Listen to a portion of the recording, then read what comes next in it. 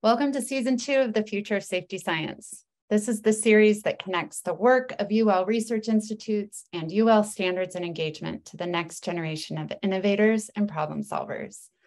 I'm Kelly Keena, the Director of the Office of Research Experiences and Education, where we are focused on creating the future of safety science through our namesake, education and experience.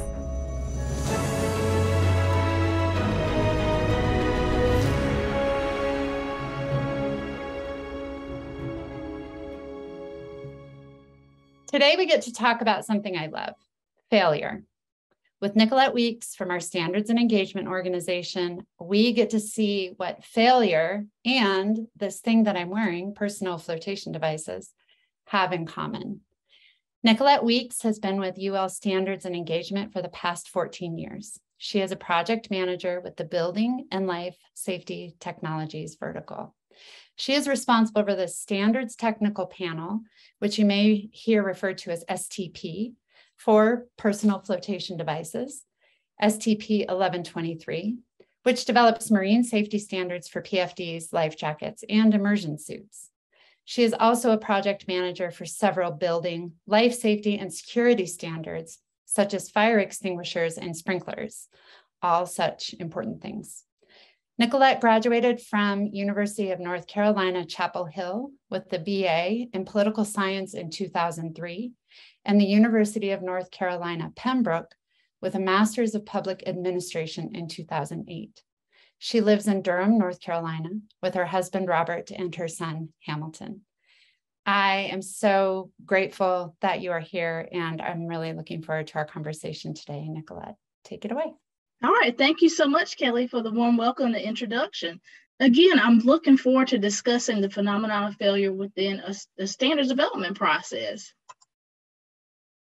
UL Standards Technical Panel, or ULC Technical Committee, and I'll refer to these back and forth as STP or TC.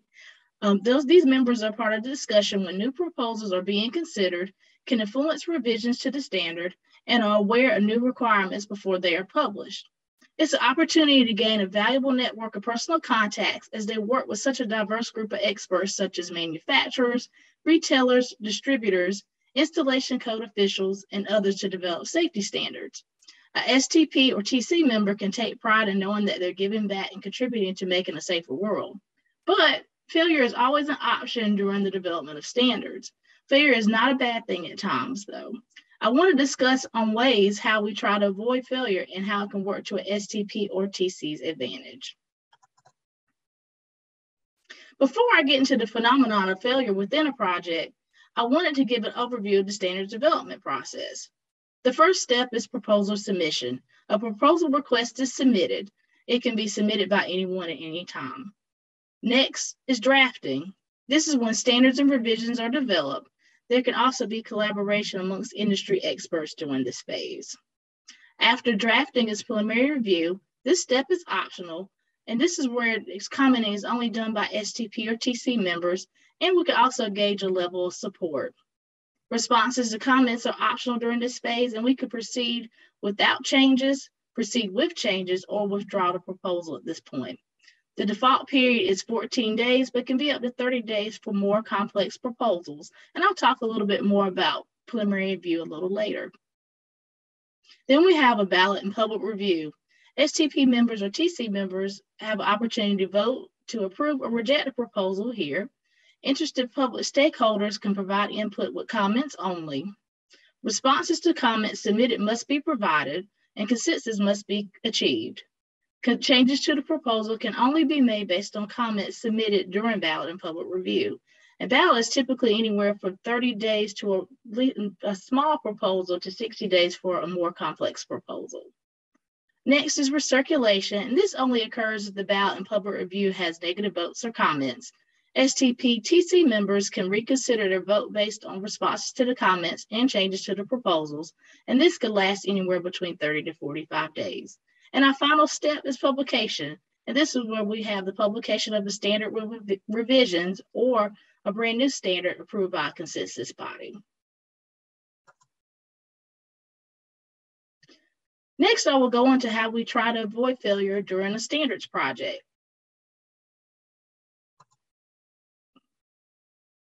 And here I'm going to talk about preliminary review again. As a reminder, this is a default process, and this is where you submit proposals for review prior to sending it to ballot. However, it's within the chair, the STP chair, or the technical committee chair's discretion as whether this step may be waived.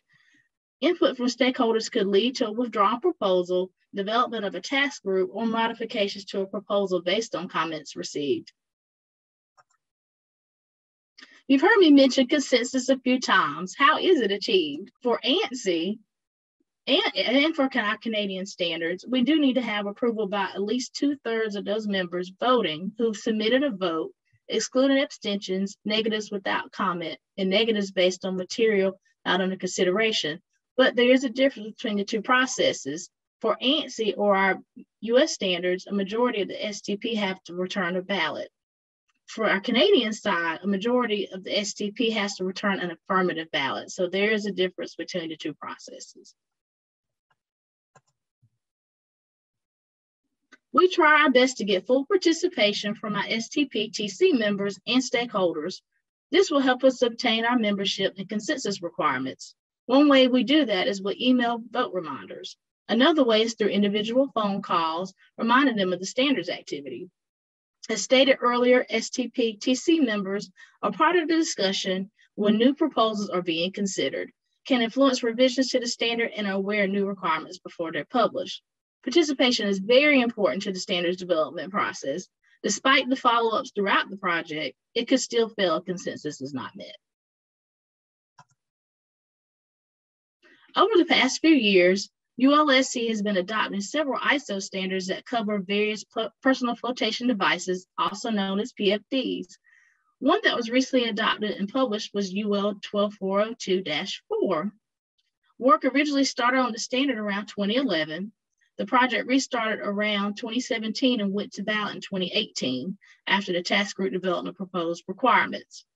As you can tell, the project got consensus for ANSI, but not for SCC.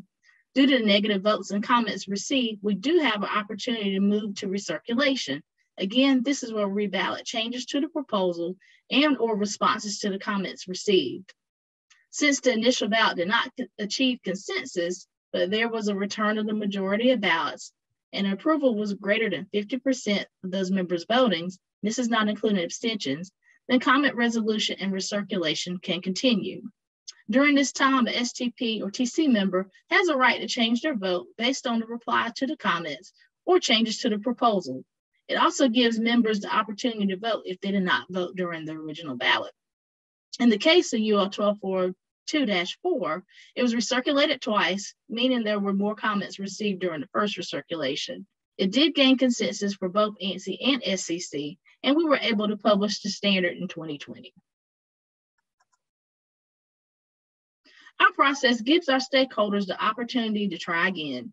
If a proposal does not get the necessary votes or comments to proceed, we do encourage the proposal submitted to take the comments received into consideration and resubmit it another time. We do offer the opportunity to form task groups. Sometimes this is an option that may come up during the preliminary review or ballot. The task group has a chair that leads the discussion and members review the proposal in order to provide input on the existing proposal. Most times the task group is successful. Sometimes the proposal may end at the task group level if it's decided that it's not needed. We also offer the opportunity to have an STP meeting in order to discuss a proposal. A STP meeting can be offered after preliminary review or after ballot in order to have comment resolution for any comments received. This is usually offered for the development of a new standard or for a controversial proposal. Finally, we try to encourage our STP-TC members to vote and participate. Their knowledge and expertise is very important to the standards development process. Sometimes failure can lead to a better proposal. As mentioned on the previous slide, having task groups or STP meetings can lead to a positive, constructive discussion. The proposal can end up being much stronger and have even safer requirements. More focused attention on a proposal can lead to obtaining majority agreement. Taking comments into consideration promotes collaboration amongst participants and can provide a perspective that a proposal submitted did not originally think of. In conclusion, failure is always an option during the development of standards. Failure is not a bad thing because we can use it to our advantage to improve processes or a project. The stakeholder participation is key to the success of the failure of a project. I'd like to thank you all for this time today, and I have my contact information on the screen. Again, thank you.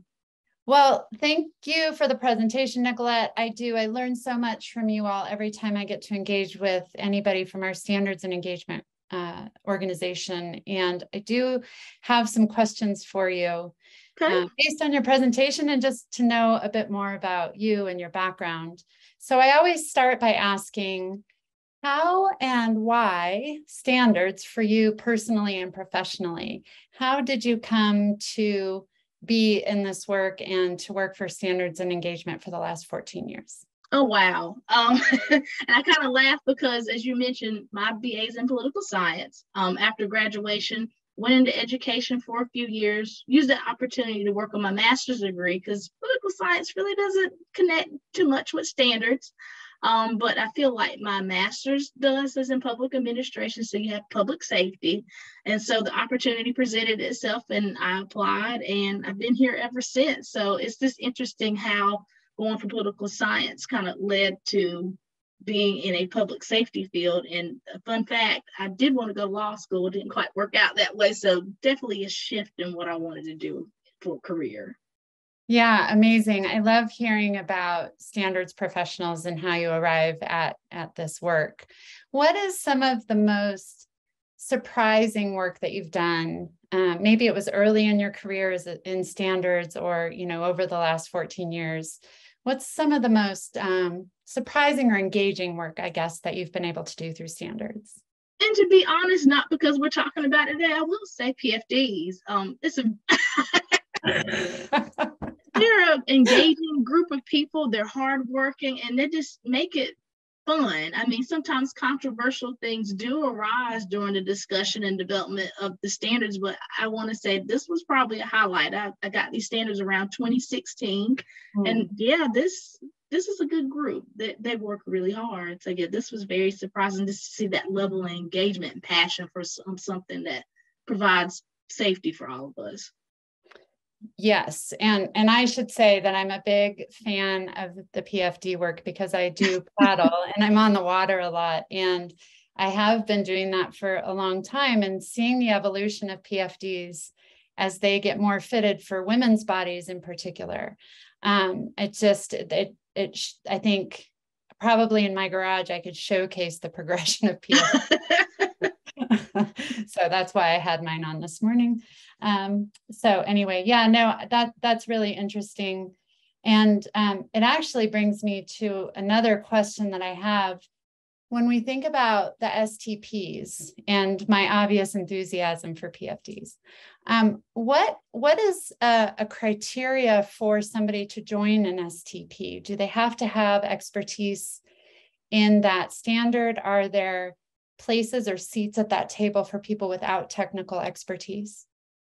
There is. Anybody can apply to join, and we do have a link where people can complete an online application. It is nice for them to have expertise, but we do have an interest category for consumers. It could be somebody like me or you that doesn't have the technical experience, but they have the life experience of using such a product. So anybody can apply and participate.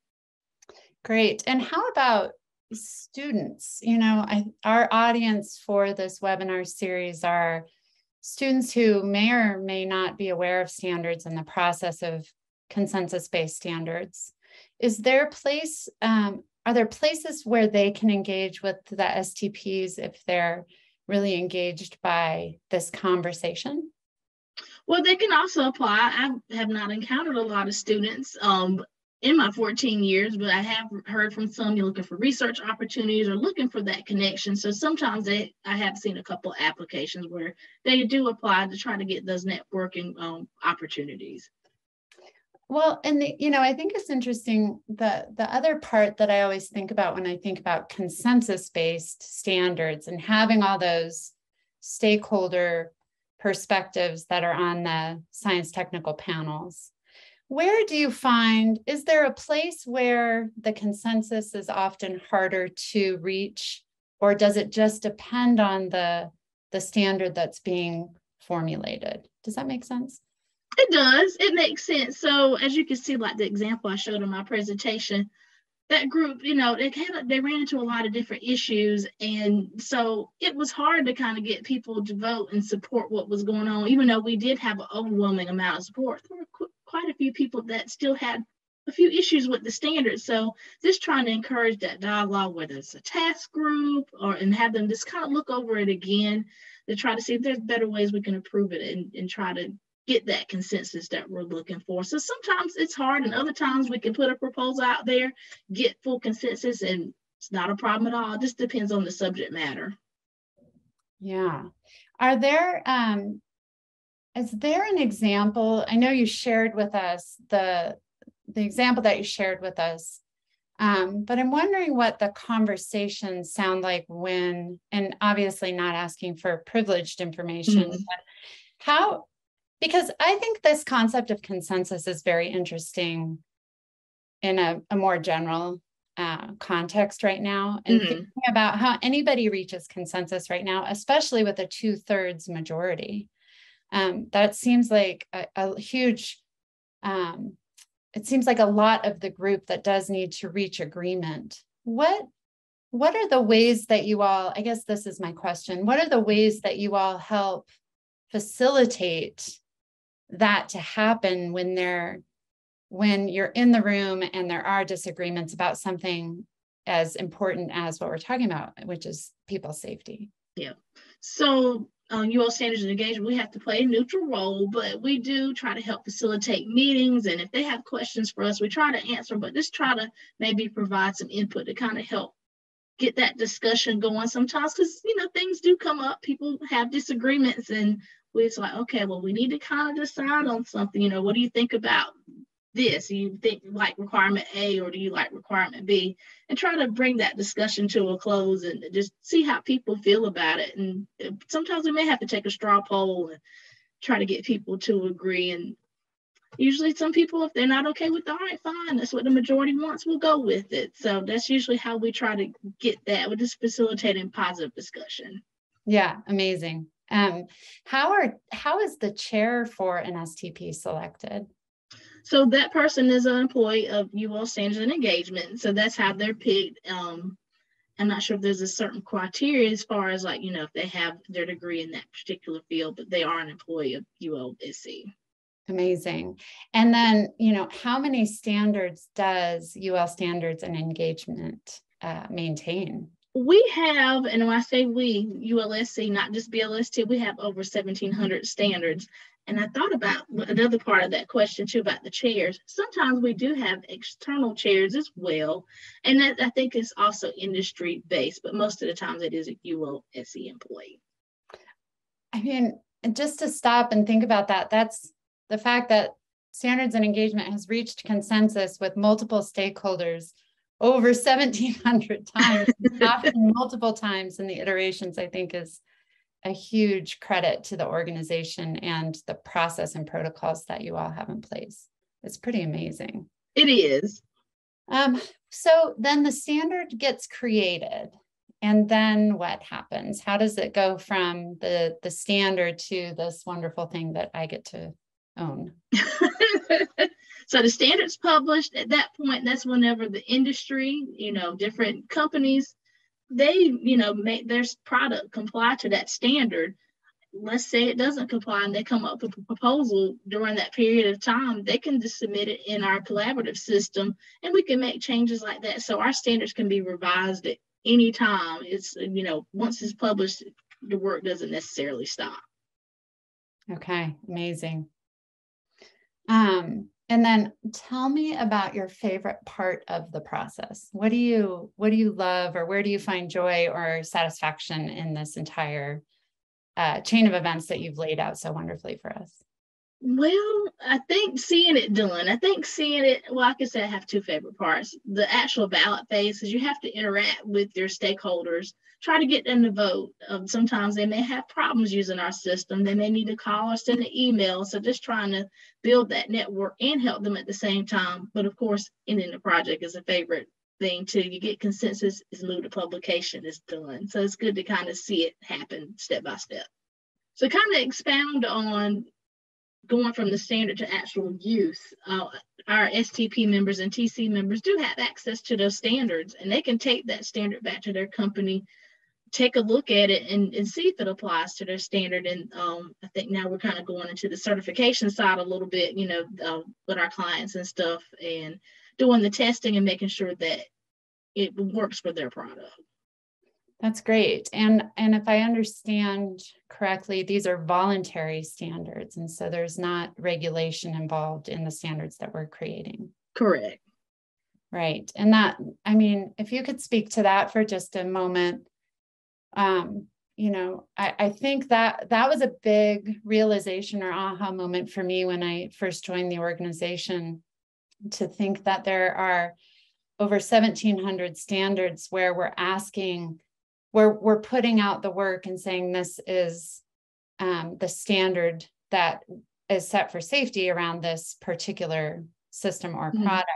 And then we're saying to people, it's voluntary to take this standard and use it. Is that an appropriate synopsis of that? Yeah, I think that's appropriate, because we're not forcing anybody to use our standard. So I think it is more of a voluntary thing. It's pretty interesting and pretty fantastic to think about. And as Nicolette said, when we go into, or as you said, when we go into the testing and certification side of things, it's really a handoff from our standards organization to another part of our enterprise, which is UL Solutions. Mm-hmm. Yeah, it's great. Cool. All right. Well, I found this quote as we were getting ready for our conversation today, and it's by a woman, Emily McDowell, and it just says, "Remember that there is no such thing as failure. There's only learning. Sometimes you will end up learning what doesn't work, and sometimes what seems like a terrible failure will turn out to be the best thing that ever happened." And I think this is, we think of this term failure as such a negative thing, but, as you showed us, it can actually end up being a learning opportunity, especially when we're talking about so many people who participate in this process. Awesome. All right. Well, that is another episode in our Future of Safety Science series. We are so excited that we're back this year, and these recordings will be available for you all, and they will be available on ul.org and on our YouTube channel. So join us there and join us for the discussion. And thank you for being here. And Nicolette, thank you for being here, and thank you for the work that you do. We're very grateful. Thank you, Kelly. I enjoyed it.